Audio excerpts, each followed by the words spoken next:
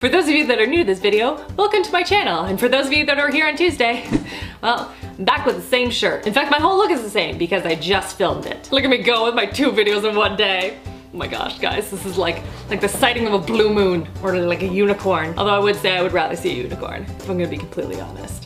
Hello everyone, I'm here today to do a beginner/intermediate makeup tutorial for you guys. I'm going to show you the step-by-steps on how to apply the products, where to apply the products, how much of the product to apply, and all of the questions in between. If you're looking for more specifics on the types of products, how to find the right products for your face, and all of that fun stuff, check out Tuesday's video and hopefully that will answer your question. But today we're going to get into this tutorial. If you're more interested in just the intermediate part of the tutorial and you know the basics like foundation, concealer, blush, that kind of stuff, you can fast forward to like this part of the video right here and that will tell you more of the details on how to expand on it, if you will. So I have babbled enough, so without further ado, let's get into this. Now the very first thing I do to my skin, which I have not shown on camera, is to apply a moisturizer. Making sure that your skin is hydrated, whether your skin is oily or dry, is really, really important. So either apply an oil-free serum to your skin that has an SPF in it, or something a little bit heavier if you have drier skin. It's just going to prep your skin, it's going to get it nice and hydrated. And hydrated skin, it means that your makeup is going to stay on your face and look a lot better. So I applied a serum and a moisturizer earlier today, as well as an eye cream, and now my skin is ready for foundation. And the foundation is going to be applied all over to the face in a very, very thin layer. You do not want to glom on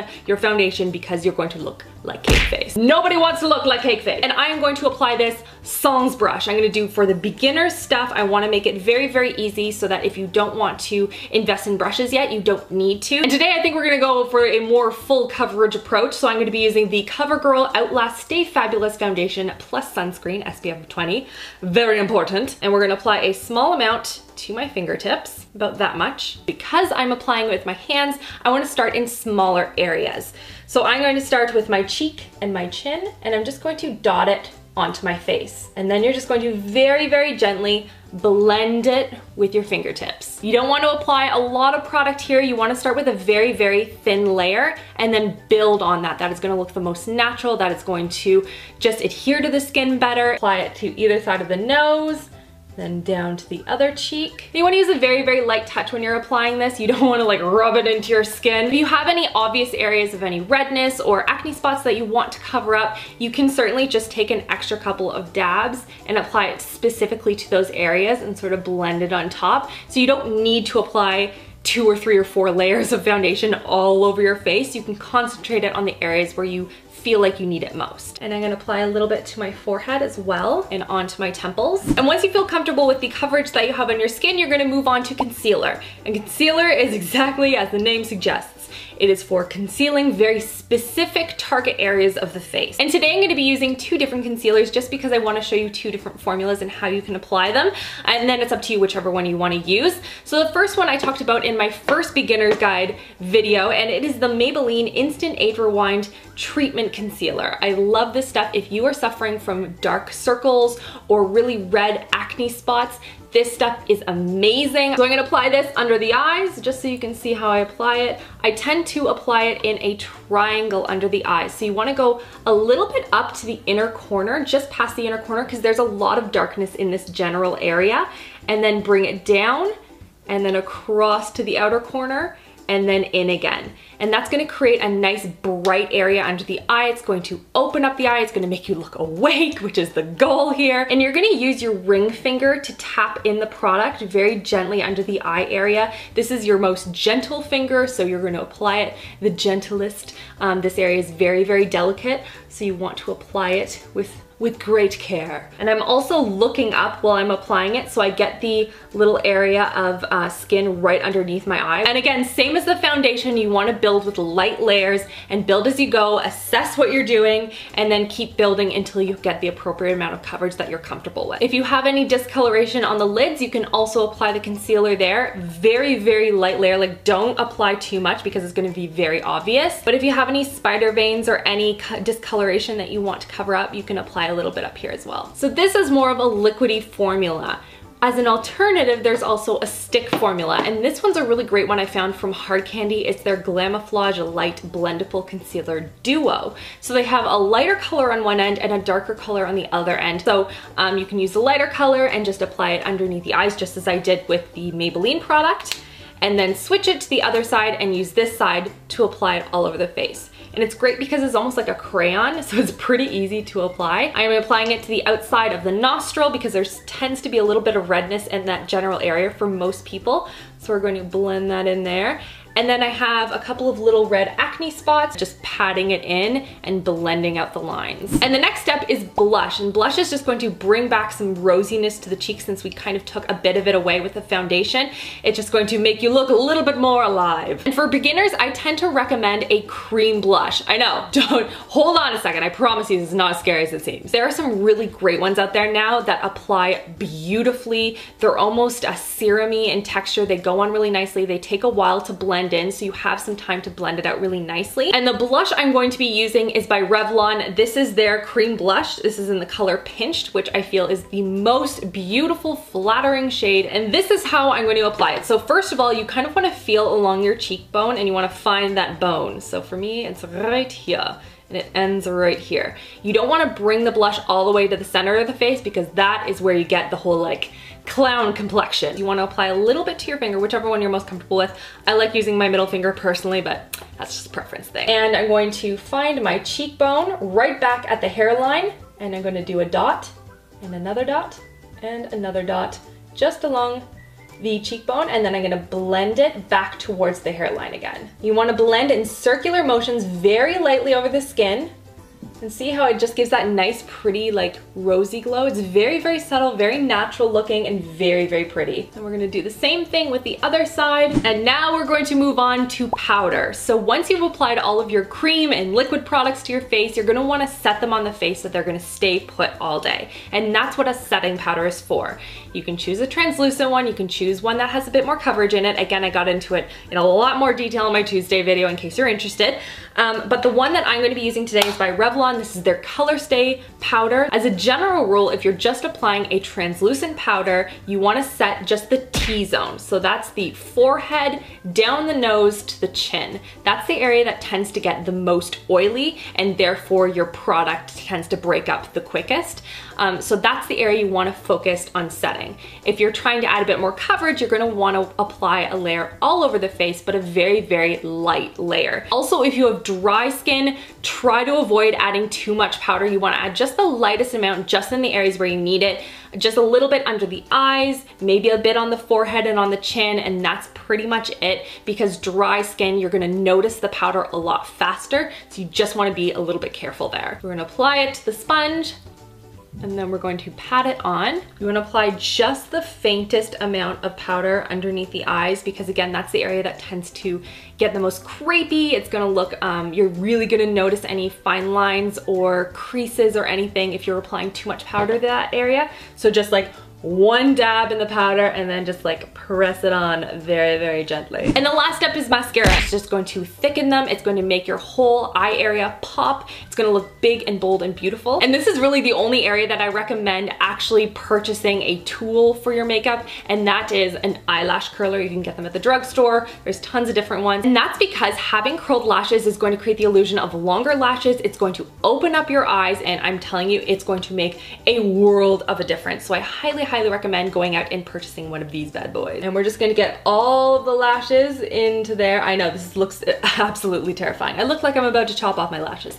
Promise I won't. And then we're just going to gently press down, and you wanna focus on the base of the lash. If you keep curling all the way along, you're just gonna curl them around. Instead of lashes that go curl and then straight versus curl and then curl, like it's going to, I don't know, it's gonna defeat the purpose of having really long looking lashes. So I mean, already you can see a little bit of a difference between curled and non-curled. And now into mascara. The one I'm gonna be using today is the Essence Lash Princess. So first of all, I'm wiping off any excess mascara from the tip of the brush into the mascara tube, just because I don't want a lot of extra pieces there. Quite honestly, because otherwise I'm gonna get it all over my face. So once that is tapped off, we're gonna look slightly down at a mirror. You're gonna start at the outer corner, wiggle, and then draw it all the way up to the tip, And then you're gonna go in towards the middle, same thing. And this is just gonna create some volume at the lash base where you want your lashes to look really thick.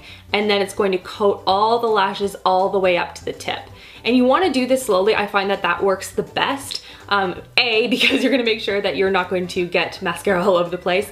And B, you're also helping the formula to dry with your lashes lifted like that. You can also take a finger and just sort of hold it against the lashes and hold them up. I did that for many years, and that's just gonna help the formula to dry in that curled position. And then it's totally up to you how much you want to apply. If you're comfortable with that amount, great. If you really wanna build it up, you can certainly do that as well. Just be careful because not every formula is super buildable. Now for me, I also would like to take whatever is left on the brush and apply a little bit to the lower lashes. Apply it really sparsely. And there you have it. This is the beginner makeup face, something that is very easy to do. You don't need any brushes if you don't want, and it's a great sort of foray into the world of makeup. If you are looking for some more intermediate tips, then you can continue on from here, and I will name other products that I absolutely love if you want to explore a little bit more into the makeup world. And if you are a beginner and you are stopping the video here, see you in about 3 months because makeup is addicting. Save this spot, save this video, and then you can come back. We can learn more together. The first product I recommend for someone looking to build out their makeup collection further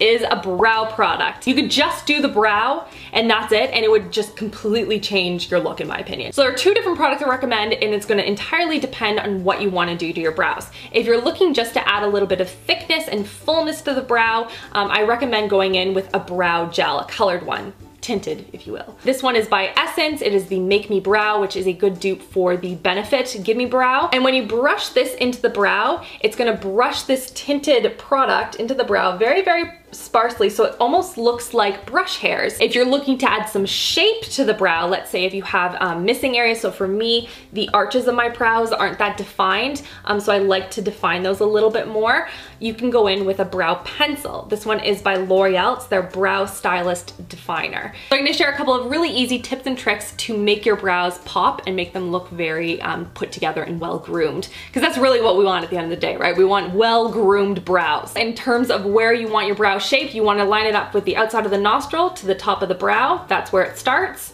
And then through the inside iris of the eye, that's the arch point.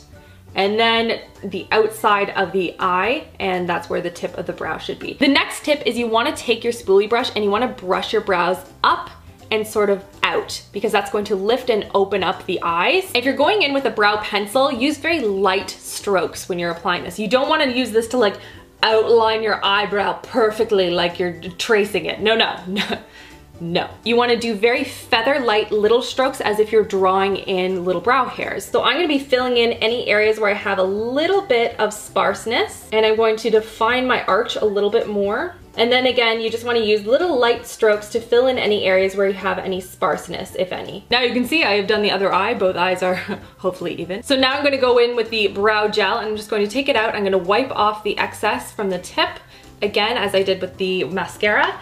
And we're going to apply it to the brows. Again, brushing upwards and away from the face. And if you don't want to use a tinted brow gel and you don't want to pencil in your brows at all, then I highly recommend just taking a clear brow gel and just brushing your brows into place, and that's just going to keep them in place and make them look as groomed as possible. So now that we have our brows done, we're going to go into the next product, which is bronzer. The one I'm going to be applying is by NYX, is their Sun-Kissed Radiant Finishing Powder, which I use as bronzer. I just find that it gives the most natural, beautiful finish to the skin, and I'm going to be using a big fluffy brush. I like big brushes for applying bronzer because I feel like it gives the most airbrushed look to the skin versus a very pointed, condensed one, which I feel just cakes it on the face too much and it doesn't look as flawless. And in general, you want to apply it to the areas of the face where the sun would naturally hit you. So you would want sort of the tops of the temples, on the nose, a little bit on the chin, maybe on the cheeks a bit. And this way it's going to look very natural, like you've just been out in the sun a little bit and not really muddy and streaky on the face. Next up is eyeshadow, and actually this one product serves as 2 purposes, 1 eyeshadow and 2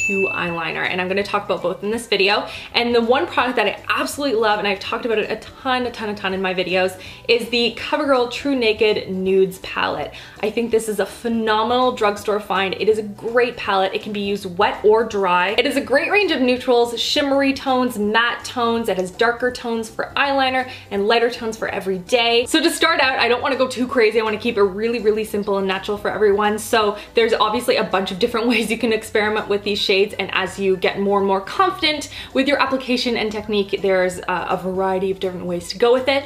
But to start out, there are two different ways that you could do this. Number one, you could just apply one of these nice light shades into the inner corners of the eyes. This is gonna create the illusion of looking more awake. It's just gonna brighten up those whites of the eyes and make you look more alert. You can also take the light matte shade, which is the second one in right here, and apply it just underneath the brows, and that's going to make the brows pop, and it's also going to brighten and lighten the eyes up. If you wanna add a little bit more depth to the eye, then I recommend going in with this nice light taupey shade. It's a matte shade, and you're gonna apply that to the crease. As a general rule, you want to apply a light color to an area that you want to enhance and you want to bring forward, and you want to apply a dark color to an area you want to recede or draw less attention to. So I'm gonna apply a little bit to this fluffy blending brush here, and I'm gonna find the crease, which is this little line right here, and you want to dust it very, very lightly into that area. I recommend just going back and forth, windshield wiper motion, and then blending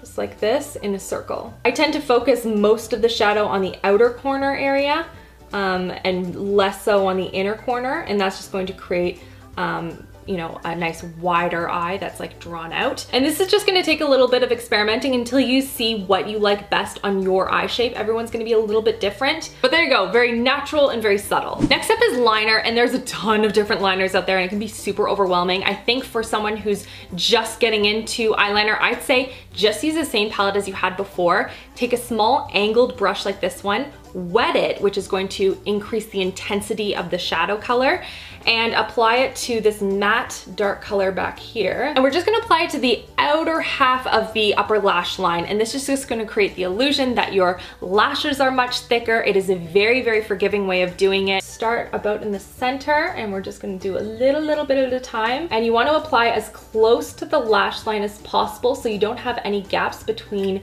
your lashes and the liner. In general, you want the line to be thinner towards the inside of the eye and then thicker as you move out. Oh, and one other little sneaky tip that I want to share with you guys is that you can also use this palette as a highlight, so you can combine like these two sort of shimmery shades and just apply it to the tops of the cheekbones, like right here and on top of the brow. And it's just gonna create a nice, pretty, easy, natural highlight, and you don't have to buy a highlighter.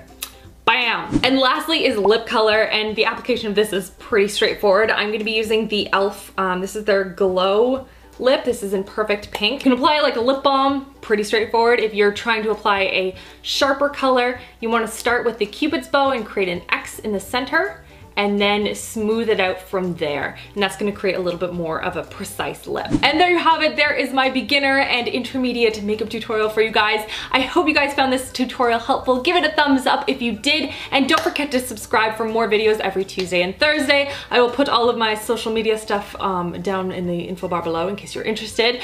And let me know if you guys have any requests for future videos. I love hearing from you guys. Don't forget to check out Tuesday's video if you're more interested in the products and why I chose them, and how to pick the right consistencies and formulas and all that fun stuff. That was all in Tuesday's video.